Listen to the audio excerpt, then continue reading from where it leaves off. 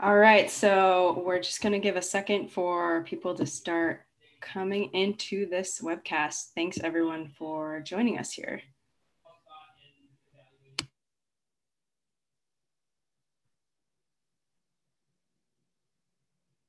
Trying to mute so you all don't hear my husband on his sales call in the background.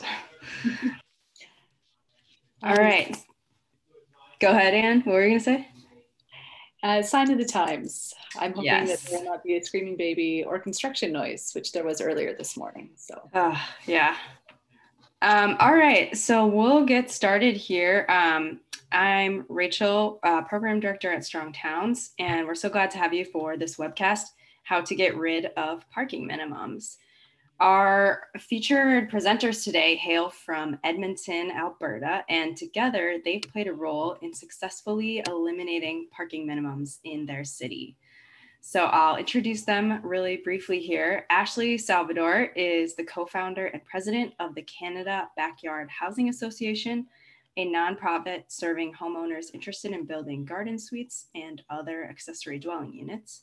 And then Travis Fong is the co-founder and vice chair of the Canada Backyard Housing Association. And finally, Anne Stevenson is the director of strategic initiatives at the Right at Home Housing Society, which provides a range of affordable housing solutions to meet the diverse needs of individuals and families in Edmonton. Before I hand it over to our presenters, I'll just let everyone know that you can feel free to submit questions in the Q&A box at the bottom at any time during this presentation. And then at the end, we'll get to as many as we can. So with that, I'll hand it over to Ashley, Travis, and Anne.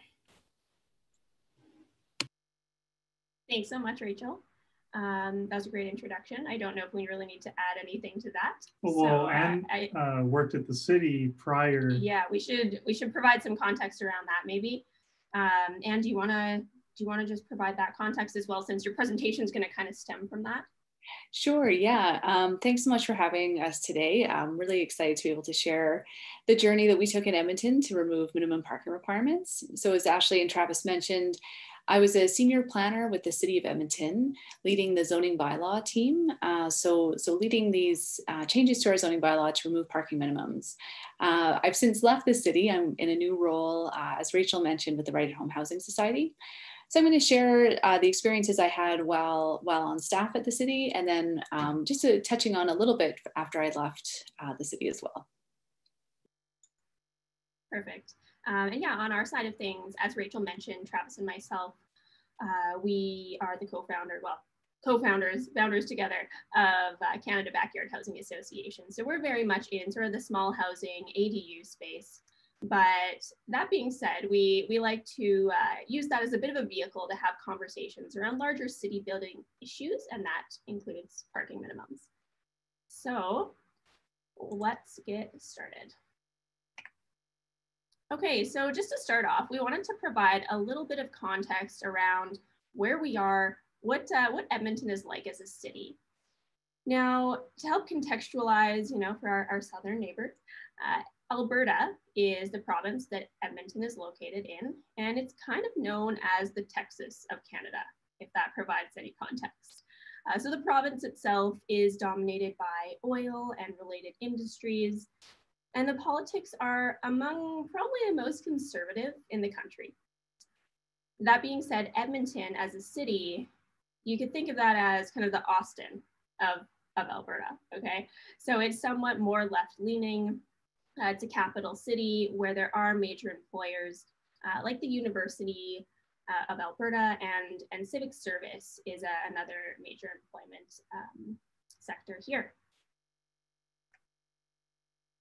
It's also a little bit of an every town, okay? So Edmonton is very typical when it comes to our development patterns.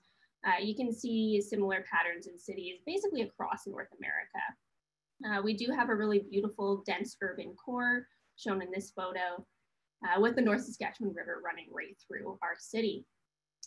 In addition, we do have some traditional main streets as well. So these are kind of in our earlier build out.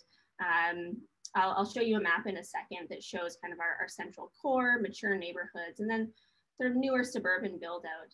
But in these traditional main streets, they are walkable. You'll see a mix of kind of heritage and new buildings, but it definitely is defined by that mature character. And these are certainly in the minority in the city, because as you'll see in a few moments, Edmonton has expanded dramatically over the last half century. And so most of that is characterized by your typical 1950 to 2000 suburban build out.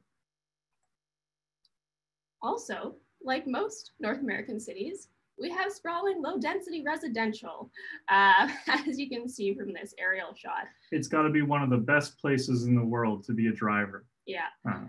So we have some massive car-oriented power centers, as you can see here, and really miles of ring roads and highway infrastructure. So this next image can give you a little bit of a taste for how Edmonton has grown. And again, not a standout city. This is very typical of most North American cities. On the left, that's our build out at 1974. And that's that mature core neighborhood that we were talking about. And then as you can see, progressing to 2014, we just kind of exploded. So in that period of time, there were several massive oil booms. And every time that happened, there was a massive expansion in suburban housing, and Edmonton's population has more than doubled in this period of time. Mm-hmm. And not only, obviously, did we expand in terms of built form, but our roadways expanded with that. We're number one. Yeah. So fun fact, Edmonton is actually a world record holder for the largest parking lot. So arguably, Edmonton's actually more car-centric than the average town. So this particular world record is for, world's largest parking lot, over 20,000 spaces.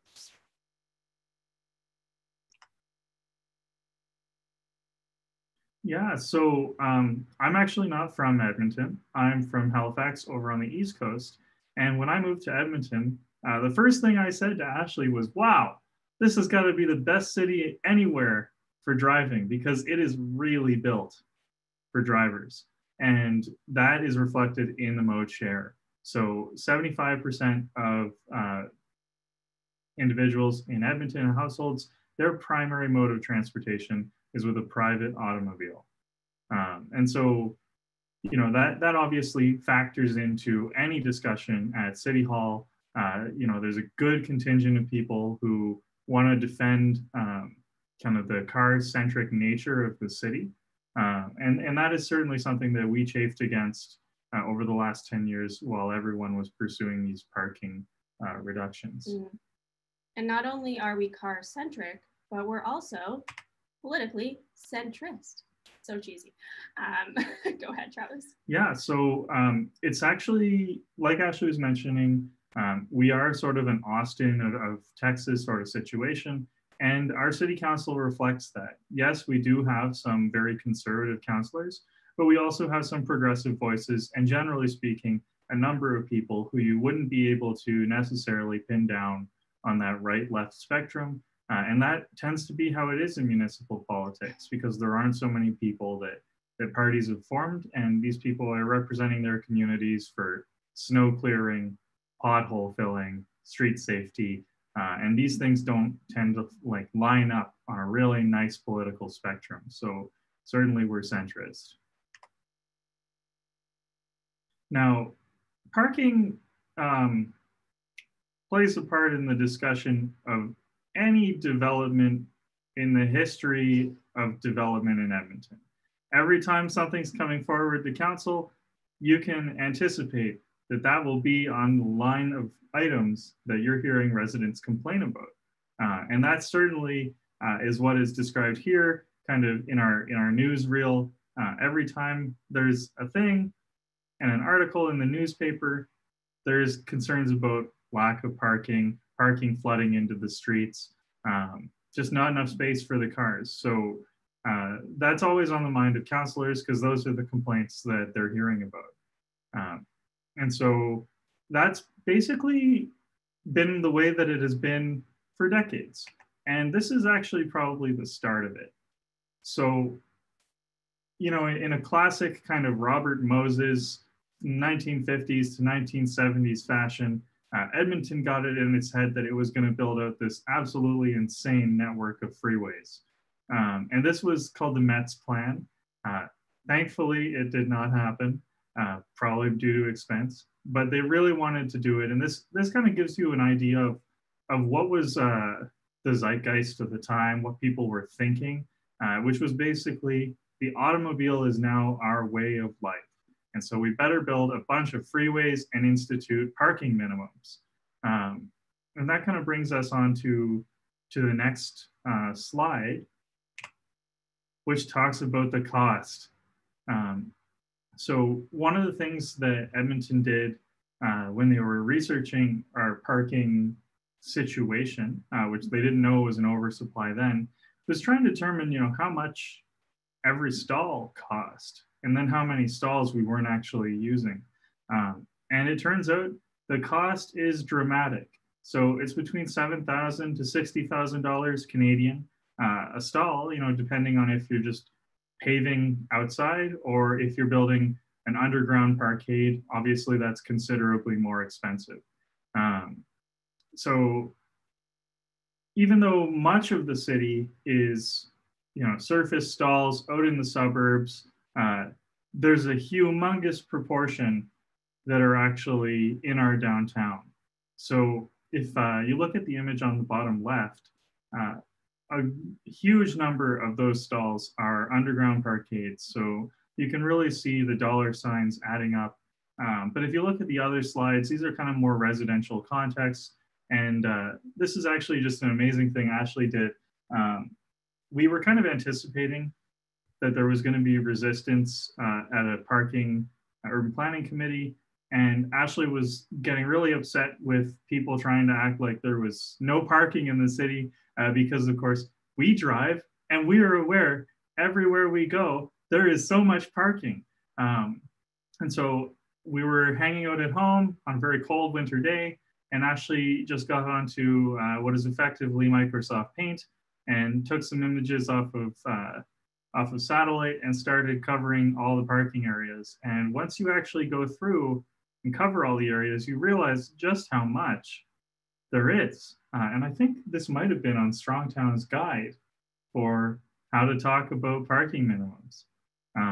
So this got a lot of traction and really helped us engage in the discussion around parking.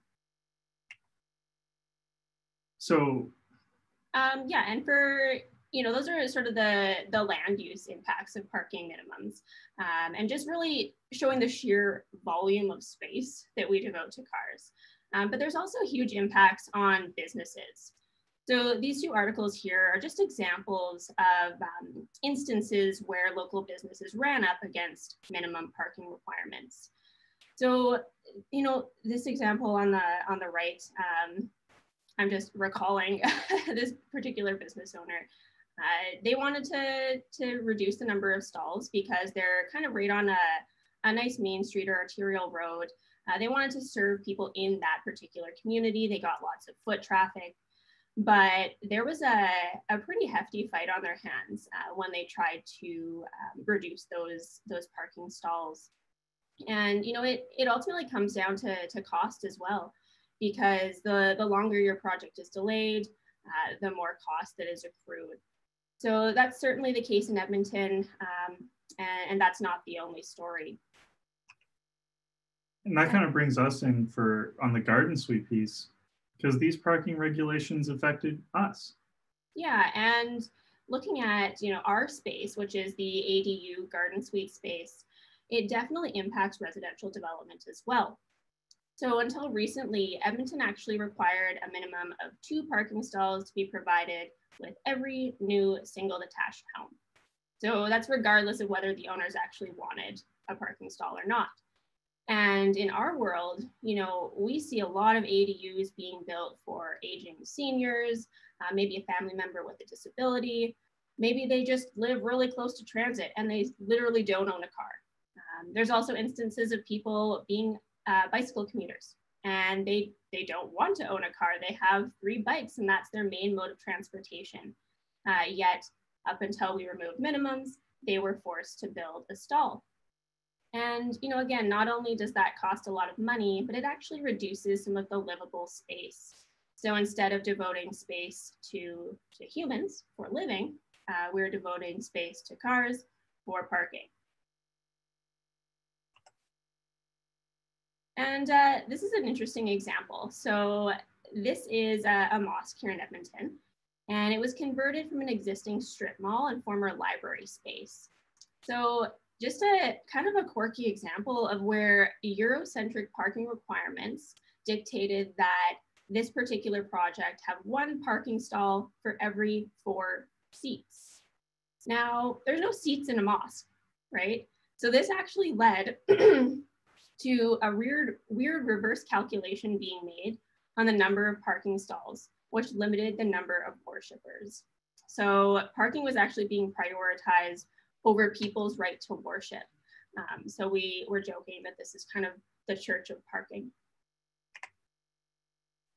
And just some other strange examples of how parking requirements, they don't really have a firm rationale or rhyme or reason to them.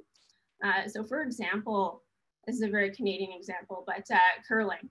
So you need to have, what is it? 8 stalls per sheet of ice for a curling rink, and similar strange rules apply for bowling lanes, for example, where you need 4 stalls per lane for a bowling alley. And the one we find just so strange is 5 parking spaces per hole on a golf course. Like, okay, these were, it seems like some of these were just pulled out of a hat, and that there's no real, you know, scientifically backed or data-driven rationale here. And as each of these issues started popping up and people started realizing, you know, this is causing businesses to spend additional money where they don't need to, maybe it's just denying communities amenities where they need them, community advocates started lobbying City Hall to take action. Okay, so it really resulted in a stream of motions from council, over a dozen parking related motions in just a few years' time. So rather than tackling each individual issue, whether it was parking minimums for, again, that restaurant, or maybe for an ADU or houses, or maybe it was the mosque, city staff decided to take a different approach. So they actually recommended an entire review of parking. So instead of a sort of incremental one-off approach, let's do a comprehensive review of parking. And Anne was the one at the city leading this project. So we're gonna pass control over to Anne.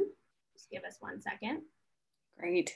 Well, thank you both. I hope as everyone's seen, you know, Edmonton was a very typical town.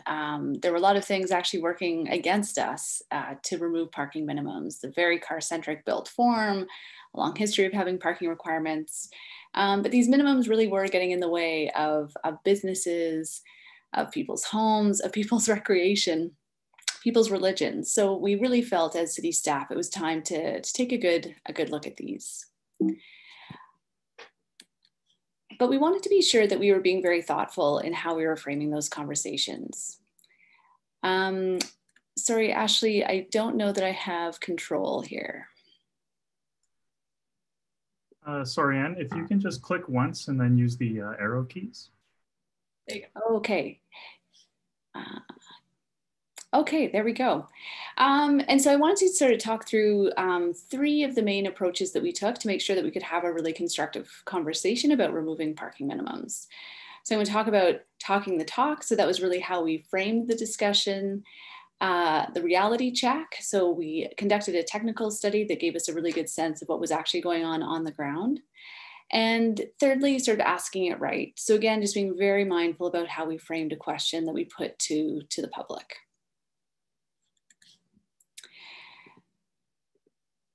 So we gave a lot of thought to how to have a constructive conversation around this. As a colleague put it, asking people how much parking they want is like asking them how much money they want. People are typically going to say more. But when you tell people that to have more money, maybe you need to work longer hours or change cities, people begin to be able to start to trade off, the trade-offs for achieving this better outcome. So we decided to create a similar trade-off to talk to people about parking. We really drew from that classic project management maxim of fast, good, or cheap, and you can only pick two of those. So we landed on three key city elements that are influenced by parking minimums. So there's the availability of parking, the cost of homes and businesses, and the walkability of neighborhoods. And once we had framed those three, I'll go through to explain a bit more. So for abundant, that first one is pretty straightforward. The amount of parking provided impacts the availability of parking.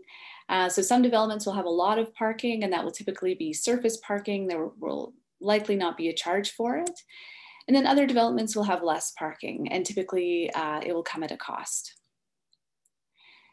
The other city element that's really impacted by parking provision is the cost of development. So we shared with Edmontonians that parking isn't free. Surface parking all the way up to underground parking comes with a cost, and that cost escalates the more structured or the more underground it is.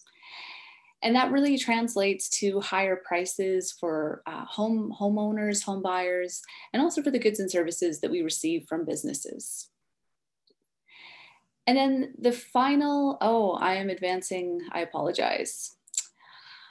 And then the final factor was walkability of a community. So we talked about how when you provide a huge amount of parking, what that serves to do is spread the community out. So homes and businesses are further apart, and also areas aren't as pleasant to walk through. So having defined those three features, we then talked about how you can only achieve two of those at once. So again, back to that fast, good, or cheap.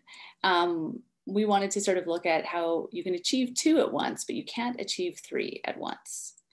So the first pairing that we have is economical and abundant. So when you combine those two, you have relatively cheap construction. So surface parking, no structured parking, and you also have lots of parking. It's a huge parking lot, very typical of sort of a retail power center.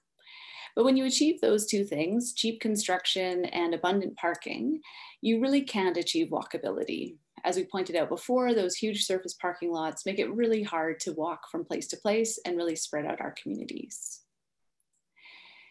The next pairing is economical and walkable. So this type of development is similar to what we see on traditional main streets.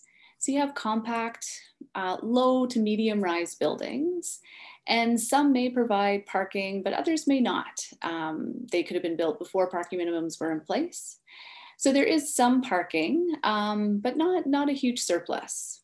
So again, these areas are reasonably affordable to build. There's no underground parking. So you have sort of affordable homes and businesses, and you also have very walkable communities. It's a much more compact area.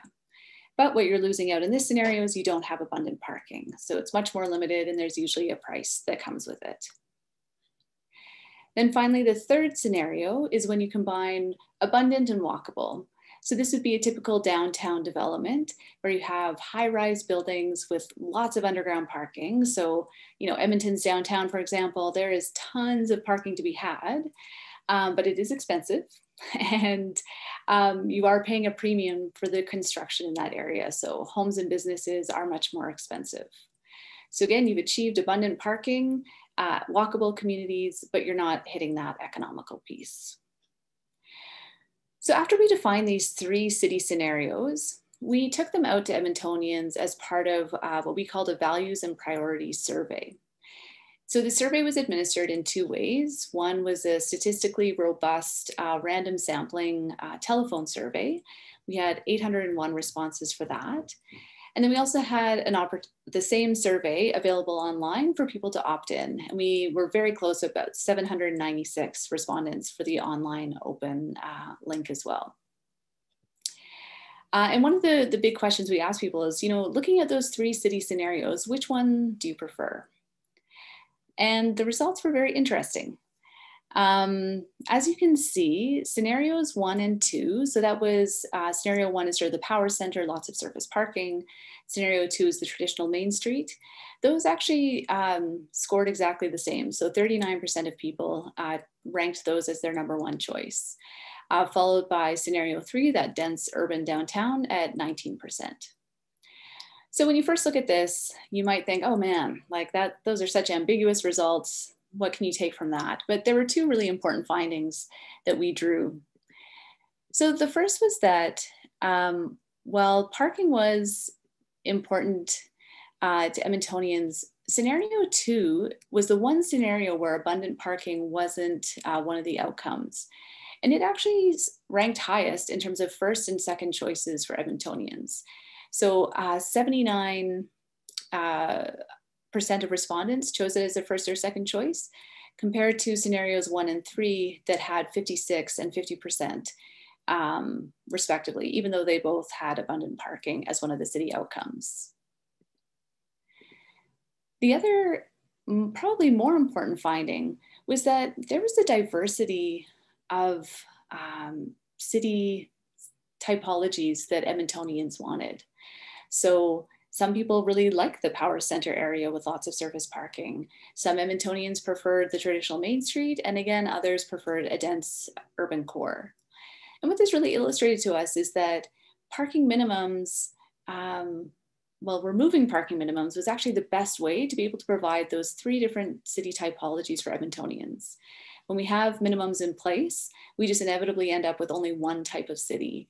Whereas what we heard from Edmontonians is that there's actually a desire for a diversity of city types.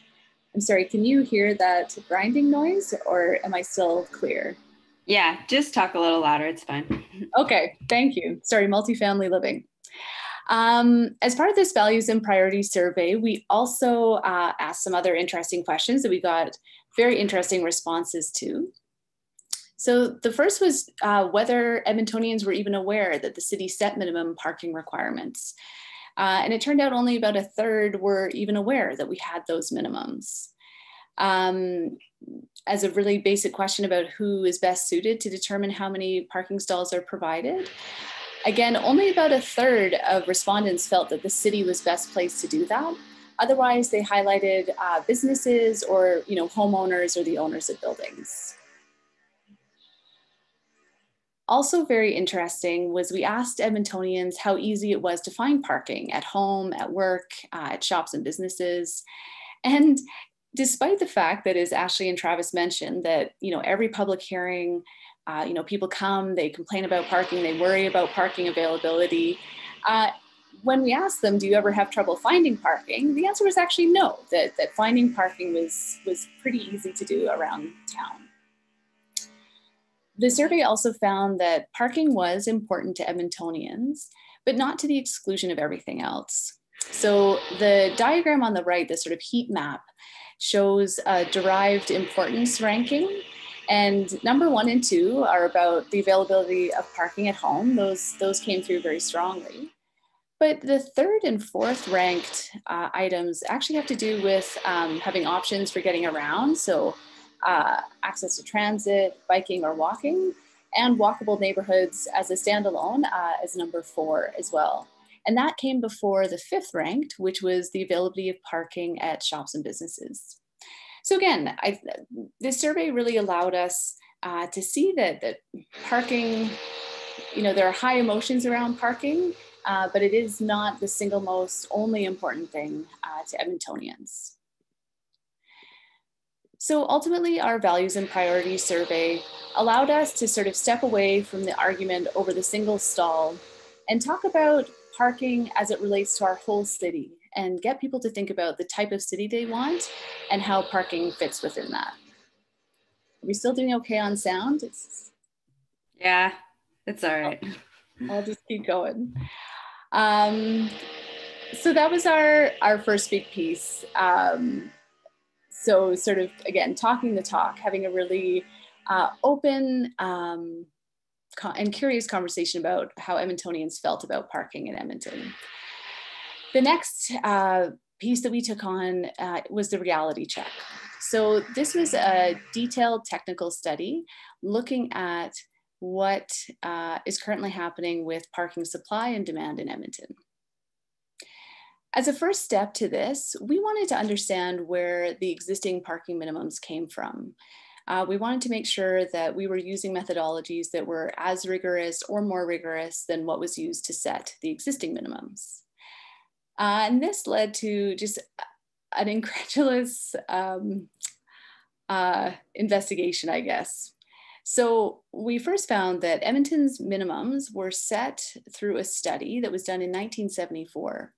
So this was a time when Edmonton's population was about half of what its current population is. And there was no light rail transit, no bus, or a different bus network at the time. So just a vastly different city. The study also had an interesting methodology of how they established minimums. So as a first step, they looked at car ownership using the census data. And they plotted what the average car ownership rate was per unit, depending on the area of city that it was in. So this makes a lot of sense. This methodology, to me, seems like a good approach. You see what the demand is, which is understood through what car ownership rates are, and you go from there. But unfortunately, there was a massive leap of logic, if you can even call it logic, where, as you can see here, so the study found that bachelor unit car ownership went from about 0.3 to 0.5 cars per dwelling, depending on which part of the city the building was located in. And yet, the study ended up recommending an across the board 1 space per unit requirement.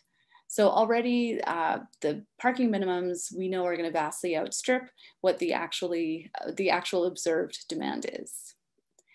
Similarly, with 3-bedroom units, again, that sort of ranged from 0.1 to 1.2 cars per unit. But again, the final recommended minimum requirement was 1.8, so well above what was being observed. And those are the minimum requirements that were in place until earlier this year, with some variations, but basically this was the so-called evidence that our minimums were based on. And unfortunately, we can't even sort of laugh that off as something that happened 50 years ago when the world was so different and they had such different standards.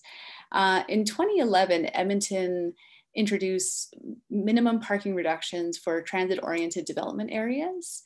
So again, within the past 10 years.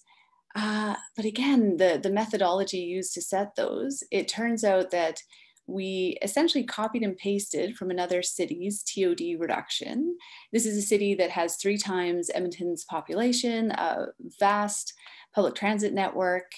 And then that study itself was based on self-reported car ownership levels, which in some cases had less than 15 respondents. So we're talking about just insignificant, unreliable, not robust data that was used to set TOD standards in another city, which we then just copied and pasted over despite the differences in our context. So the good news through this investigation was that it was very clear that the bar was set incredibly low. So when we went out to structure our technical study, we wanted to make it as robust as possible. And we realized that, we could do some pretty good investigation, pretty good evidence base that would certainly surpass what the current standard was.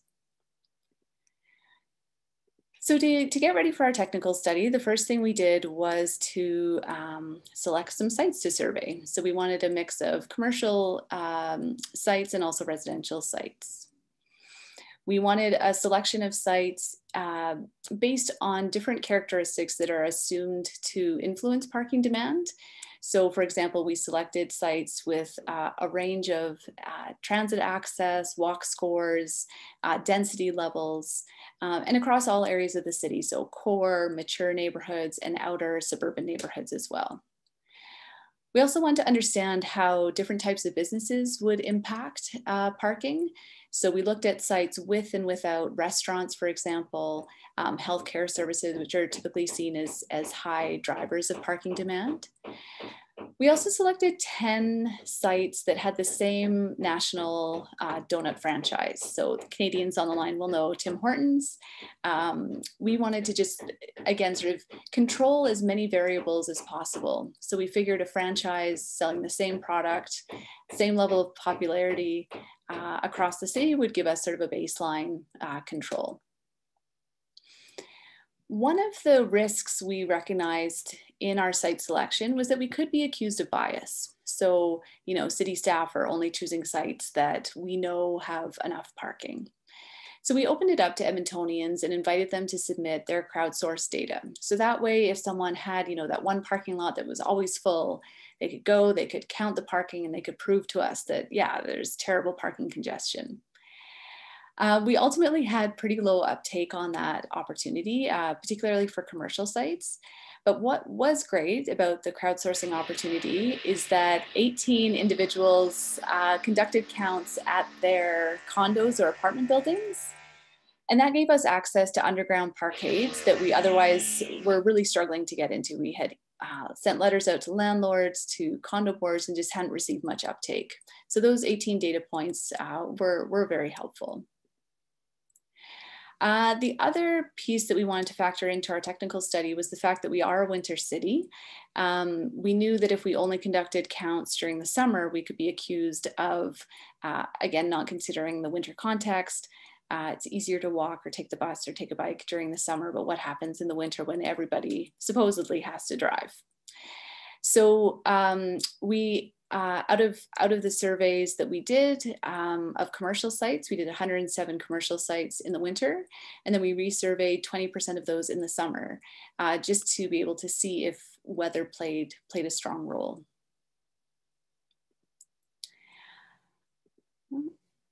So ultimately, we surveyed 340 unique sites.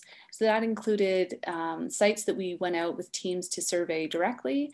We also pulled some information from development permit applications where parking observations had been included. And yeah, ultimately we had over 1,800 data points. So we took all that data and we got Nelson Nygaard to crunch the numbers for us. And the results were I mean, wonderful for me, but really interesting. So the biggest finding was that only across all the sites we surveyed, at the peak occupancy, only 40% of the spaces that we measured were ever occupied. So that's looking at the whole pool of parking spaces. And even when you drill down and looked at individual parking lots, there were some that were very congested, that were full at their peak time, but that was 7%. So only 7% of the parking spaces we looked at ever achieved optimal occupancy. So that's the orange line shown on the graph, which is about 90% occupancy. That's a standard that speaks to efficient use of parking. And only 7% of sites ever hit that at their peak time. The rest were, as you can see from the dashed red lines, at a much lower median utilization rate. We also, a bit more surprisingly, found that there was no relationship between parking utilization and access to transit, walk score, density. There was huge variability of sites immediately adjacent to transit versus far away from transit. So anyone who can read a scatter plot graph can see that this is a very, very poor relationship, very low causational relationship. This shows the transit score, but it was the same for density and for walk score as well. We also found that the context of the city wasn't a huge factor either. So as you can see from this map, there was a lot of variability sort of between different areas of the city and within different areas of the city themselves. So you can have a red dot immediately next to a blue dot in the same area of the city, same context of the city, but very different parking utilization requirements. Most interestingly, again, so trying to control for every other factor we could think of, there was still very little or basically no consistency between the 10 Tim Hortons sites that we observed. So again, national franchise, you'd think there would be some sort of correlation or some sort of similarity between those, but there was not. Very, very weak relationship between those sites. So again, our technical study really revealed that there was no evidence to support minimums based on geography, based on urban context, on business type, or on housing typology. And what we surmise is that there is variability from different parking lots, but it has much more to do with the popularity of the establishment, the business model, whether they're attracting local business or regional business, on demographics, so stage of life that people are in, and also just lifestyle choices. And so while all of these factors are very important in influencing parking demand, they aren't ones that we can readily regulate, and certainly not predict in advance of development actually being constructed, which is when minimum parking requirements are applied. So we now had sort of this preliminary values and priorities survey data from Edmontonians. We now had all this technical data as well. So for us, that was really just the baseline data and information we needed to go out and talk to Edmontonians about minimum parking requirements. So once again, though, we wanted to be really careful about how we were asking that question. So we definitely didn't want to ask how much parking should be provided with new homes and businesses. Because again, you get into a quantitative argument, oh, there needs to be more parking. We might as well be asking people again, how much money do they want? So instead we boiled it down to what is ultimately a simple question, but how should parking for new homes and businesses be regulated? So this is what we landed on, thinking about how we regulate parking rather than how much we regulate. We also wanted to be really careful that the idea of removing parking minimums, so no parking minimums, didn't mean no parking. So that was something that we ran across quite often in talking to members of the public. Said no parking minimums, I think no parking, we need parking. So to deal with that, we actually chose a new term. So we called it open option parking. And we felt that this term better reflected that removing parking minimums, again, doesn't mean removing parking. It just means allowing homeowners and businesses to make choices about the amount of parking that's right for them. We also reflected on the fact that people are more comfortable when change comes one step at a time.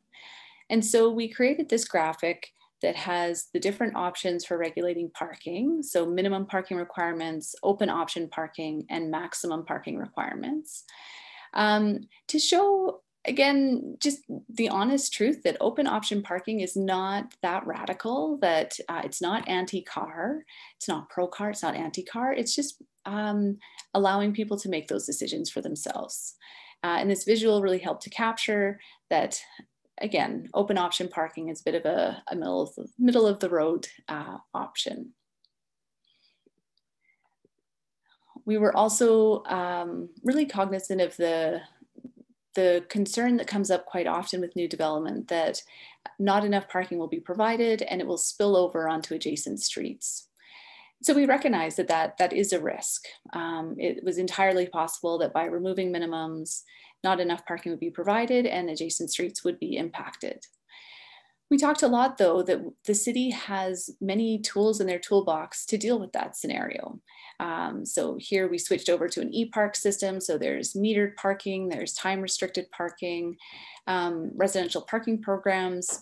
So again, the public streets, the city can use various tools to make most efficient use of those spaces if congestion becomes an issue.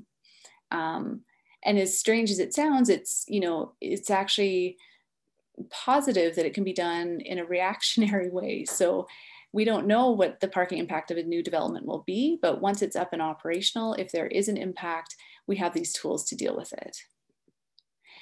Conversely, we highlighted that there's a huge risk of overestimating how much parking is needed for development before it's constructed. And once you've built it, once you've spent all this money on this massive parkade or a huge surface parking lot, there basically are no tools to mitigate that risk. It's just there, and it's going to be there until the building gets torn down, or it can, so few things that it could be converted to. So as much as there is a risk of parking spillover, there's also a huge risk of overbuilding parking that then becomes underutilized. So with all that framing in place, we also focused on the fact that change happens gradually. So minimum parking requirement, all the existing parking spaces weren't going to disappear overnight. Open option parking would only apply to new development as individual sites were redeveloped. So we took that question out. It was ultimately just a four question survey that we put to Edmontonians. We first asked them of the three approaches, minimum parking requirements, open option, and maximum parking requirements, what their level of support was for each of those approaches. And as you can see, open option parking received the highest strongly support and somewhat support out of the three options. And when we asked Edmontonians to pick just one of the three, open option was the most frequently selected single option at 47%.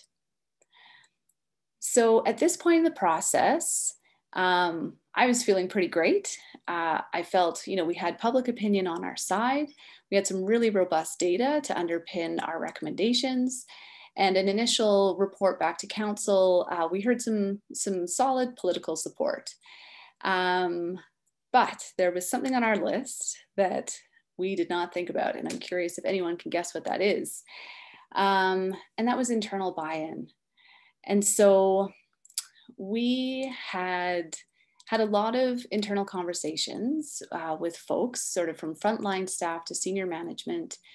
And the concerns didn't necessarily come as a surprise. We'd had a lot of conversations over the course of the project with internal stakeholders.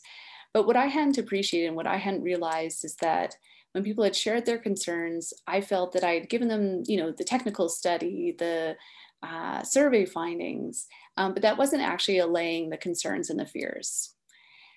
And so to sort of meet this internal resistance so late in the game was pretty brutal. And it was honestly just like hitting a brick wall. In retrospect, on reflection, I can see that, there were some really obvious things that were at play here. So one of them was people just feeling a bit caught unawares with our recommendation to remove minimum parking requirements. Some of that was bad luck. We had a changeover in our department head. So she hadn't been brought along in the process. A lot of that was also just on us. We hadn't been communicating consistently with senior management about the project progress. Also, interestingly, was a real sense of threatened professional expertise, and not just from, not to stereotype, but this wasn't just transportation engineers. This was a lot of planners. So, folks that were committed to urban principles, and sorry, not that transportation engineers aren't either, but it was across the spectrum. And on reflection, it makes so much sense to me that these individuals had been implementing parking minimums for their whole careers, and we're suddenly trying to tell them that these standards were obsolete. And that's a really hard message to hear, even if they themselves are complaining about those minimum regulations. It's really hard to have someone else come along and just say everything you've been doing hasn't been making sense. And then at the end of the day too, just personal reactions. People had personal opinions. They're drivers too. They have trouble finding parking sometimes. Also just a fear of change. It's a human nature and a totally natural response. So all of those factors were in play. And in retrospect, I should have been prepared for those, should have expected those. But at the time, I was just very frustrated. I was very frustrated because in my mind, it was so clear. The evidence was there. The public opinion was there. It was just, yeah, clear as crystal to me. But, you know, again, I sort of had an answer for every question, had the data, had the opinions, but I was forgetting that I had been living and breathing this project for close to 2 years at that point. And, you know, what was obvious to me was actually accrued over a very long journey that not everyone had been on with me.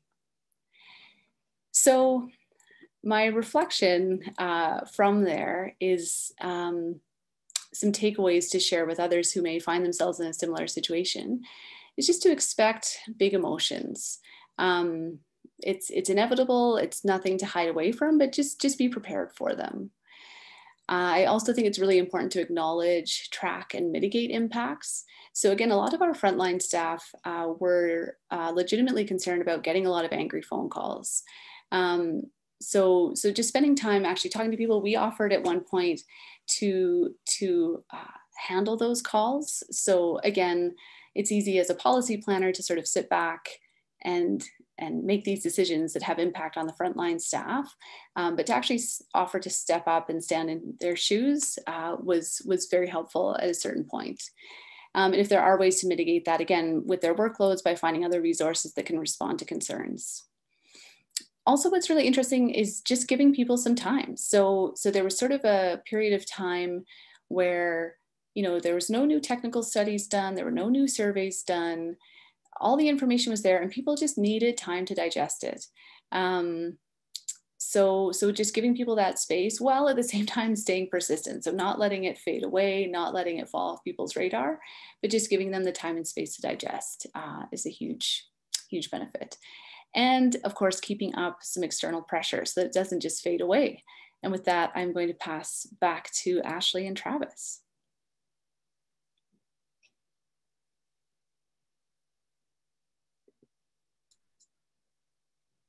There we go. Okay. Perfect. Yeah, so speaking of that external pressure, while Anne was pushing for these changes on the inside, we knew that we had to generate some public support and encouragement from the outside as well. So, you know, all too often administration will bring forward, again, a very logical, rational, data-driven amendment to council. And, you know, council will hear from members of the public who speak in opposition, whether that opposition stems from a place of fear, uncertainty, misunderstanding. And this change in particular, it was too important for something like that to happen. And the funniest thing happened. We were all in urban planning committee, which is the thing before public hearing when it would become policy.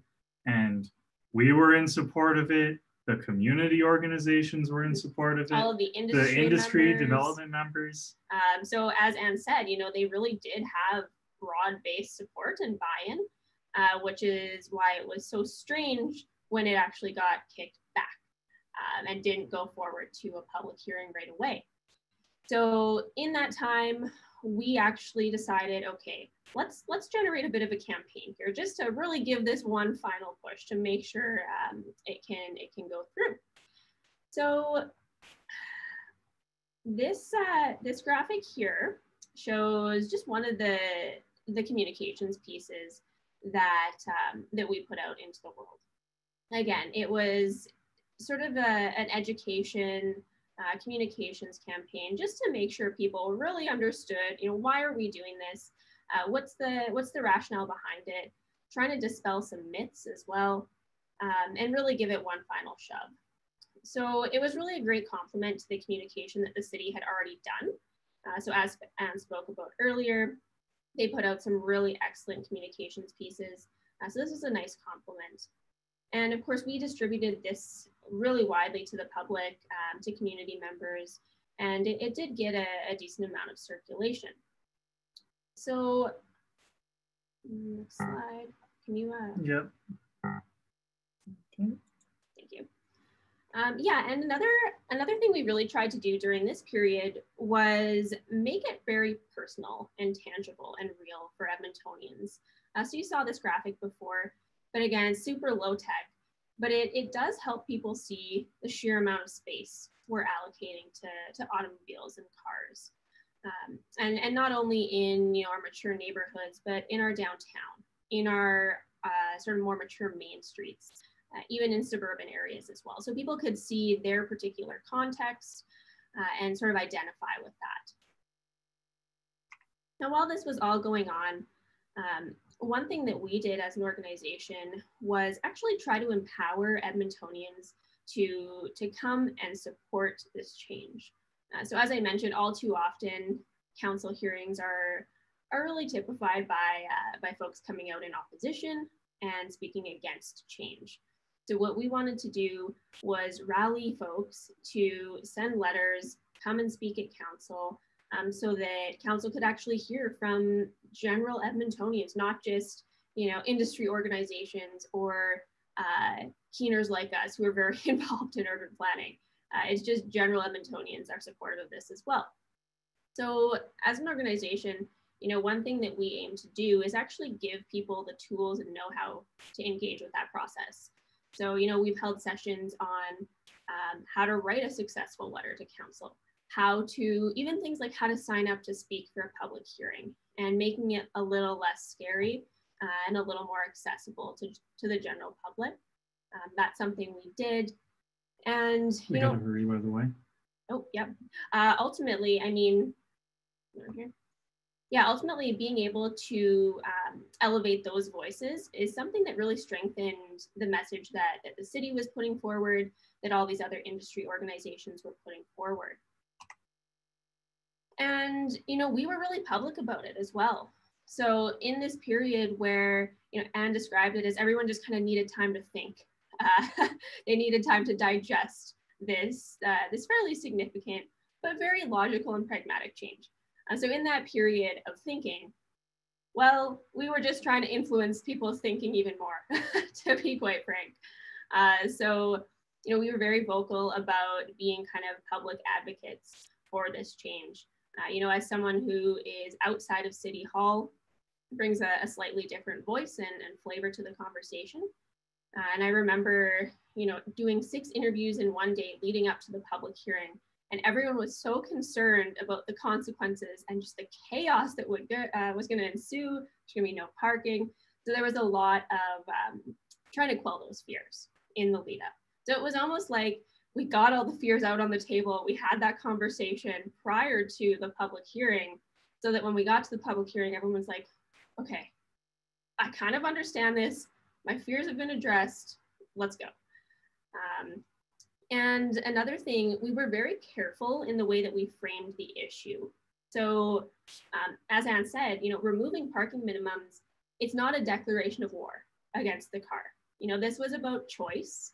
We used the language of freedom quite a lot. We talked about cutting red tape and just being more efficient with our tax dollars.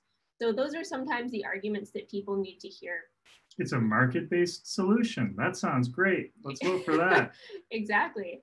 And at the same time, you can provide those dollars and cents arguments, but then other people need to hear that, well, this is a sustainable choice. This is going to lead to more walkable, healthy communities. This is about climate action. So being able to have those different conversations and present those different arguments and rationale to different audiences was something we really strived to do.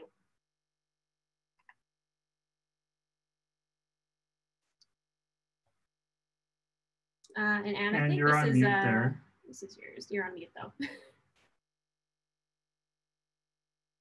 We still got Anne on mute here. There we go. My buttons disappeared, I apologize. So as I mentioned, at this point, I had taken a new position away from the city with an affordable housing provider. So joining in on the amazing work that Ashley and Travis had done to mobilize the community, I was able to speak from an affordable housing provider's perspective as well, and showed this image to Mayor and Council. So it's the parkade, the underground parkade of a permanent supportive housing development where virtually none of the residents own parking, but they were required to build a 50 vehicle underground parkade that added about $1 million expense to an affordable housing project. We also had a great local community advocate, Kirsten Goa, who put it so well. She said, "We've solved the problem of affordable housing for cars." So just some really emotive, resonant messages that hit council just in the right way. And as Ashley and Travis mentioned, we sort of were able to get out a lot of that angst before the public hearing happened. And we actually had my recollection is no speakers in opposition. Although there was one that wanted us to go further and implement maximums. And then about a dozen people speaking in support. And although it was an empty chamber because of the pandemic, we did have a unanimous vote from mayor and council supporting these changes. So phenomenal leadership on behalf of our mayor and council, and really the culmination of what was a huge team effort.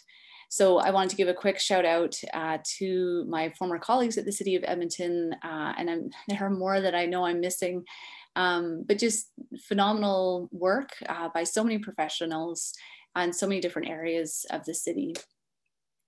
We also had excellent consulting support from Advantis Social Marketing. They did our values and priority research.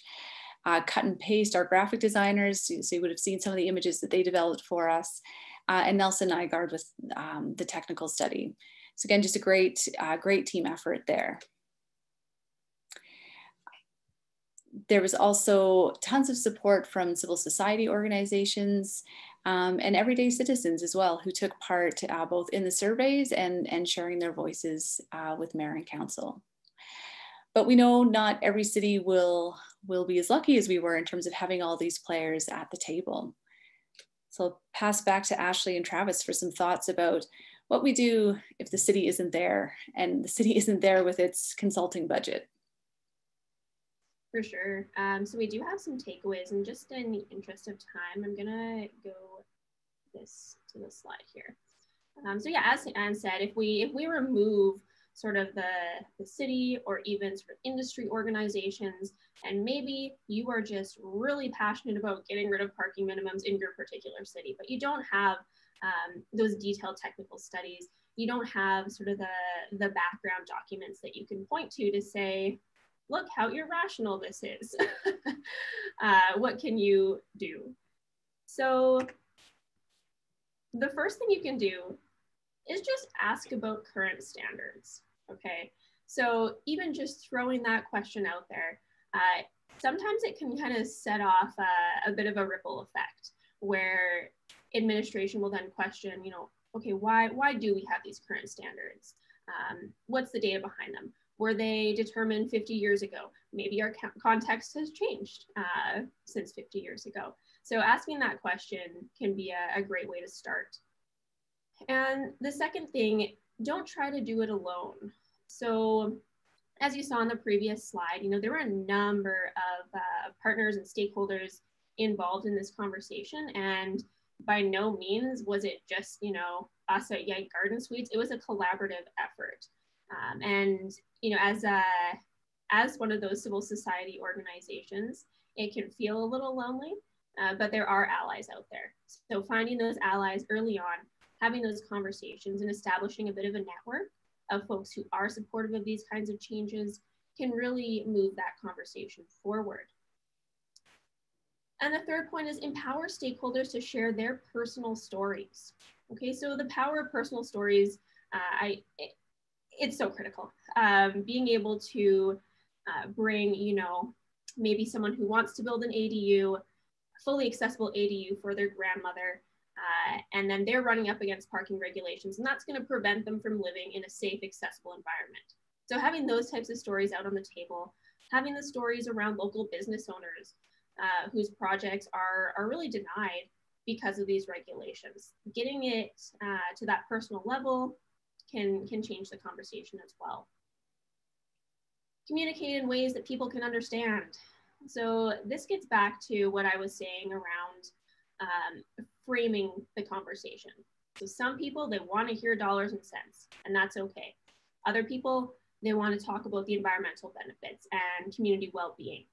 So tailoring your conversation and understanding that those two lenses actually end in the same result. They actually are supportive of one another. That's important because oftentimes we'll say that, well, the dollars and cents arguments are at odds with the environmental or social arguments. But in the case of something like parking minimums, they're actually really related and intertwined. And point to other examples. So, you know, one thing that we're so proud of in Edmonton is we're one of those examples now, mostly thanks to Anne and her team, but all these other organizations help boost that as well. So, you know, after this change came through, I started seeing things on social media and other urban planners in Canada pointing to Edmonton and saying, well, they've done it. Why can't we do it?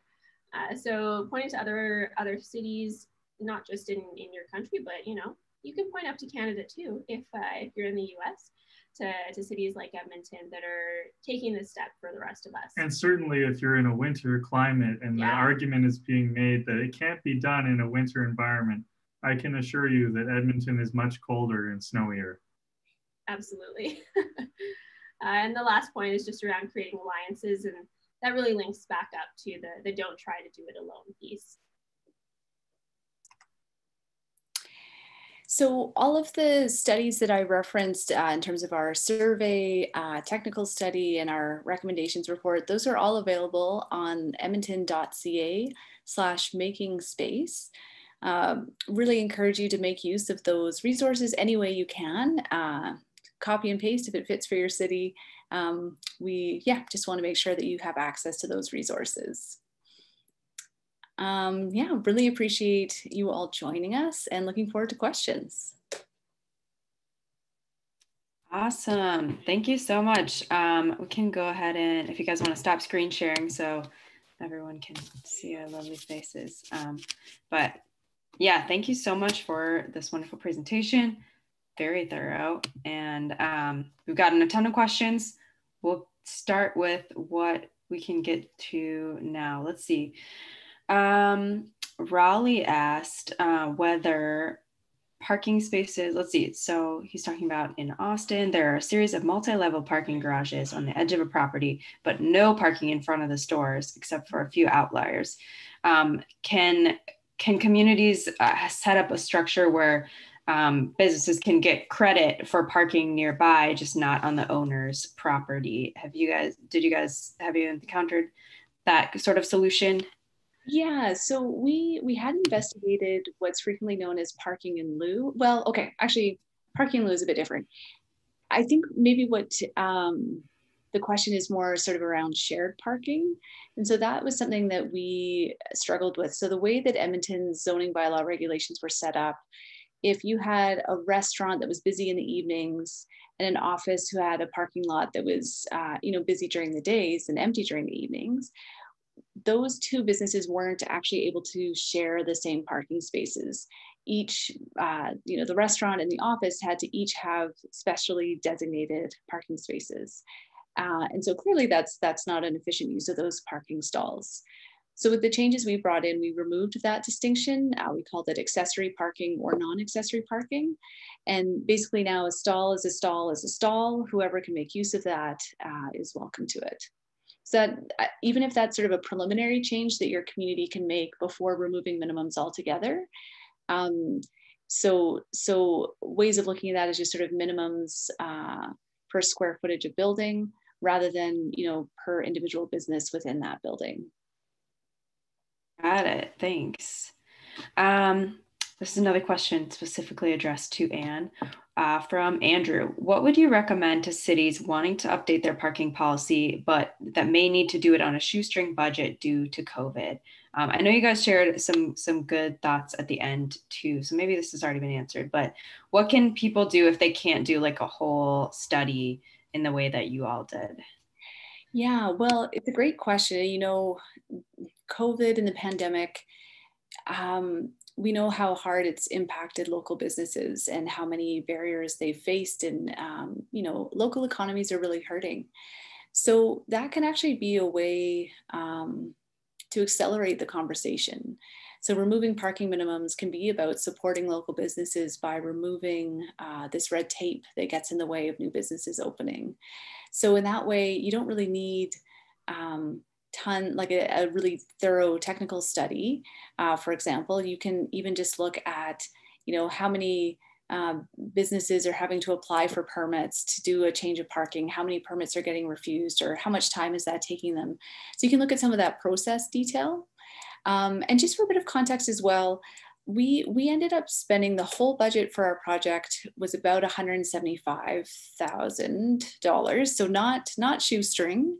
But again, our technical study was about 50,000. So again, we could have had more crowdsourcing. So I think there are ways to make it a bit leaner.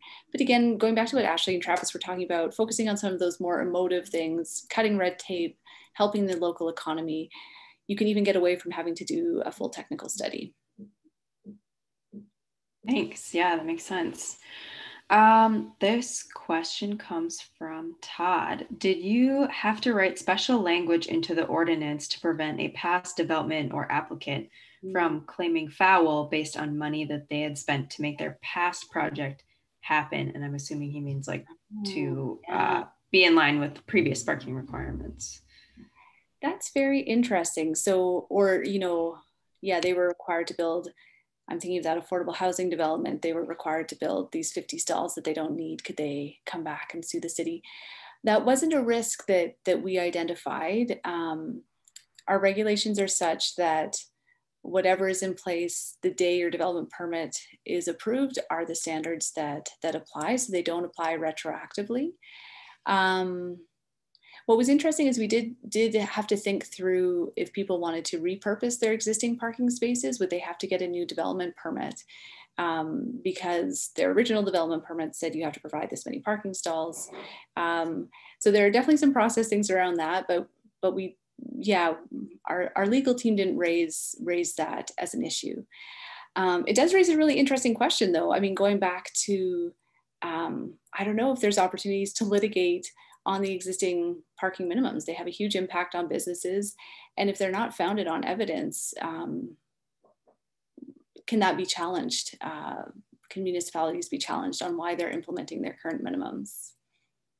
An interesting question for someone else to investigate, I think. I saw a good question in the chat around accessible parking and accessible parking spaces provision. Mm-hmm. The way it was in Edmonton was for a certain quantity of parking stalls, you would be required to provide a certain quantity of accessible stalls. And unlike a lot of parking, accessible parking is highly necessary. So the city of Edmonton did address this. So it kind of worked backwards on like the unit types or the dwelling units that would be involved or the commercial unit. And it worked backwards from there with a supposed parking requirement that might exist and then applied the accessibility standards to that number for the required number of stalls. So that is absolutely something that you don't want to gloss over if you're a municipality moving forward with that. At least in Alberta, that's under provincial jurisdiction. So it's something that had to be dealt with. Yeah, thanks very much, Travis. Let's see, this question comes from Christy, who asks, are you using parking pricing changes to address problem areas? Great question. And I saw a related comment too around the relationship with our parking authority. And so the way Edmonton is structured, so the area where I worked, where we were setting the parking minimums, we have a division between on-street parking, so public parking, and off-street parking, which is parking provided on private property. And inevitably there is that relationship between the two. So again, if a new development comes in, the parking provided on private property isn't adequate to meet the demand, then it's spilling over onto the public streets. And so that was, again, one of those relationships that was really important to build. We were lucky in the sense that the parking authority was about to undergo a review of their policies and pricing. So there was a real opportunity to align those two processes. Yeah, and you know, pricing is an incredibly effective tool for managing parking demand, and we would argue that on-street parking, public parking, is the most adaptable and fluid resource that we have for parking. Gotcha.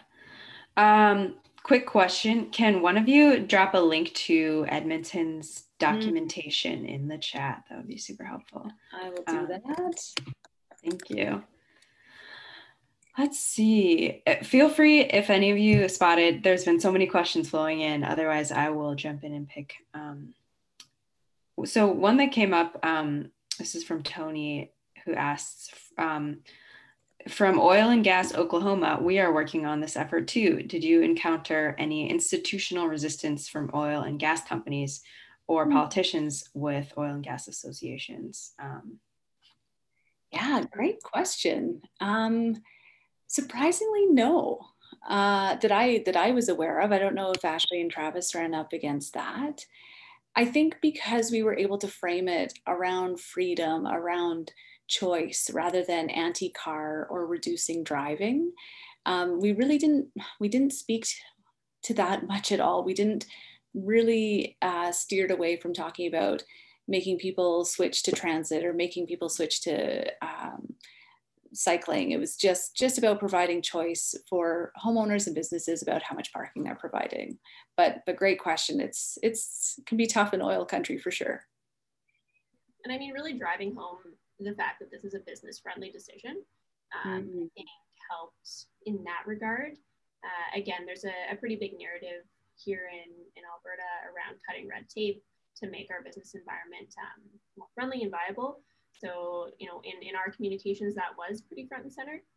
But again, you know, we didn't run up against anyone in particular from the oil and gas industry that was very anti-change. Yeah, I mean, certainly there were a couple people who were very angry that they couldn't find parking for their very large trucks, but no organized oil and gas resistance. Got it. This is probably a question for Ashley and Travis. This comes from Rajan, who says, have you dealt with secondary suite parking concerns for single family dwellings? Here in Metro Vancouver, we have had many issues regarding the configurations. Do you want to speak to it? You want me to go? You can go. Okay. So, you know, not really. You know, all of the concerns that we have heard so far have been related to people being constrained in their built form due to parking minimums. So I think, and you know, this is the sort of slow and progressive nature of these types of changes. Maybe we'll see something different in the next 30 years. But like I said, and like Anne pointed out, we have such an oversupply of parking as it is today that, you know, even if there were spillover into surrounding streets or surrounding neighborhoods, that it likely wouldn't be a problem. You know, most people, they do have at this point multiple stalls on their lot to absorb that. So I don't see it being a problem here in Edmonton, at least. Again, maybe that'll change. I doubt it will, especially with the City of Edmonton's focus on light rail transit, our bus networks, and really a focus on creating kind of 15-minute districts where people do have opportunities to kind of live, work, play within their existing districts, and they don't have to rely so much on a personal automobile just to meet their daily needs. So, you know, parking minimums and reducing parking minimums, or sorry, eliminating them, it's part of that larger conversation around creating communities that are sustainable, that are less reliant on cars. So that's probably how I'd answer that question. Because yeah, we do exist in that secondary suite ADU space, and we don't see many complaints around no parking. Yeah, and I guess there's one thing about our built form that I probably would want to bring up. So yeah, we have laneways, and that means that driveways don't go onto the street. So we have an abundance of street parking. And so in the city's technical study, it's primarily focused on off-street parking, so parking lots. And one thing I guess I would say about Edmonton's on-street parking is that outside of the urban core, there is just so much on-street parking. We have so much room for absorption in the city. It might be very different in a place like Vancouver, which has substantially higher densities. You know, just another piece. So we did some work with secondary suites as well as ADUs. And one piece that really helped is we had some data, and actually, I think you collected some of this data, was looking at car ownership rates for people who lived in secondary suites. And we were able to find that, yeah, on average, folks who live in garage suites, ADUs, or secondary suites were much less likely to own a vehicle as well. So yeah, just another way to allay some of those fears that parking demand is likely to not be a whole new household, like a whole other house moving in. Absolutely. I forgot about that. I did a research study back in 2016 that asked that question. And yeah, you're totally right that there is lower car ownership in those situations. And I think there's usually a higher percentage of folks living in multi-generational setups as well, if they do have an ADU secondary suite type situation. So there's much more shared use of vehicles as well. Yeah, thank you. There's been a couple of questions kind of piggybacking on what we were just discussing about street parking. Alice asked, please speak to the issue of using on-street parking as acceptable for businesses. We have a huge amount of on-street parking, but our small Minnesota city says it is off limits. And then we also had a question about whether in older neighborhoods that are near commercial districts, there might have been pushback with that concern of people are going to park in my neighborhood and take away the parking spot in front of my house or whatever. Yeah, a huge issue. I don't know, that heat map that I showed from the values and priorities survey, parking in front of your house was such a strong priority for Edmontonians. It's something people feel very passionate about. And there were absolutely concerns about in those commercial areas having the parking spillover. We also have some major centers like around the university, and there's a hospital there as well. And those residents have a lot of concerns about the parking being generated by those other uses. So this honestly was a conversation that we skirted. We didn't, the concerns weren't strong enough to sort of really derail the conversation that we were having. When it did come up, we again focused on the tools that are available to address that. So in some of the areas in Edmonton, we have residential parking programs. So on-street parking is restricted to homeowners in the area. They have to get a parking pass. But what's really exciting is that the city is sort of taking on that conversation. Yeah, I really admire my colleagues at the city who are working on that, my former colleagues, sorry, who are working at the city in the sort of the on-street parking management group. And it's a tough conversation, but really what they're trying to get across, and a really important message, is that you do not own the street in front of your home. Everyone who lives in Edmonton is a taxpayer who helps pay for that road infrastructure. And, it's really unclear, if you think it through logically, why we prioritize homeowners over other visitors to the neighborhood, particularly because homeowners in the area have the option of parking on their own private property. If they're choosing to use their garage for storage and they can't fit their car in there, well, that's their choice. I think there could be some really interesting public awareness campaigns around this. Like, I even think about, if you're at a movie theater and someone sits in the row of seats in front of you, you don't yell at them to get out of those seats because they're not your seats. You didn't buy the tickets for those seats. And I think that's how we need to start thinking about the road infrastructure in front of our homes as well. There's an assumed ownership, but it is not in reality it's everyone's street, I suppose. But a thorny issue. I mean, we've had near violence between neighbors, even just neighboring neighbors who all live in the neighborhood fighting over the spaces in front of their homes. So a tough nut to crack for sure. And I'm sure even people on this call have seen the pylons that people will place on their front street, as if that is somehow their stall. So yeah, it's definitely a tricky conversation. And I remember one thing, now thinking back, I'm like, that was kind of aggressive, but we would frame it as, your garage is probably sitting there as a glorified storage container.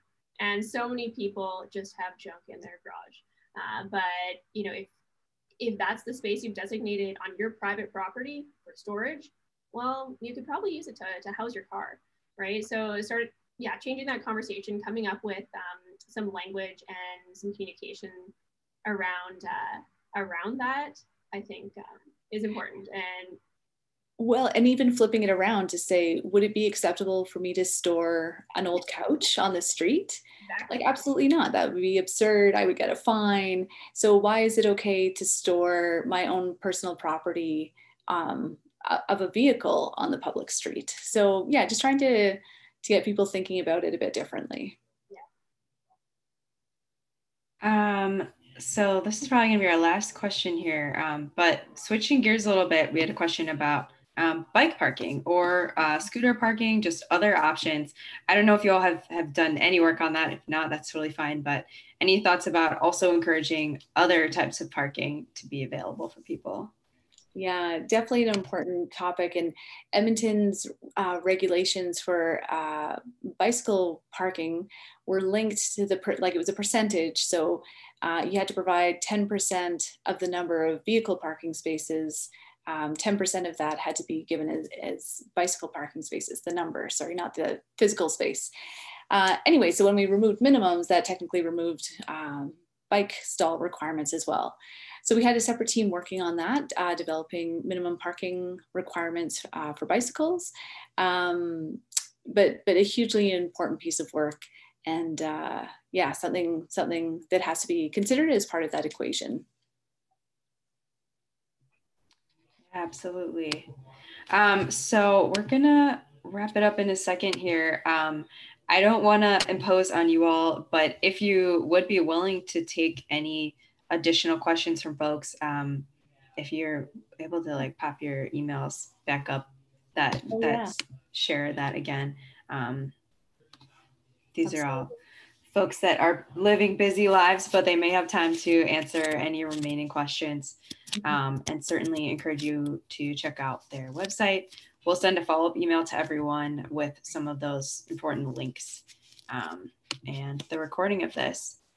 Otherwise, really quickly, my last note here is that it is our member week at Strong Towns. And if you are appreciating hearing from awesome advocates like these wonderful folks, and you want to keep supporting other advocates being able to make their communities stronger, please join us at strongtowns.org/membership. And we really appreciate your support. Share that link here. And here are those wonderful folks' emails to, if you're able to follow up on any additional questions. Otherwise, thank you, Ashley, Travis, Anne, for sharing all of your wisdom, for taking the time. I know I'm seeing in the comments that so many people are working on these issues in their cities and are taking a lot of the wisdom you're sharing to heart. And I'm hoping we're going to see a lot more parking minimums removed in other cities soon after this. Great. So, thank you so much for having us. Opportunity. Yeah. All right. Thanks. Take care, everybody.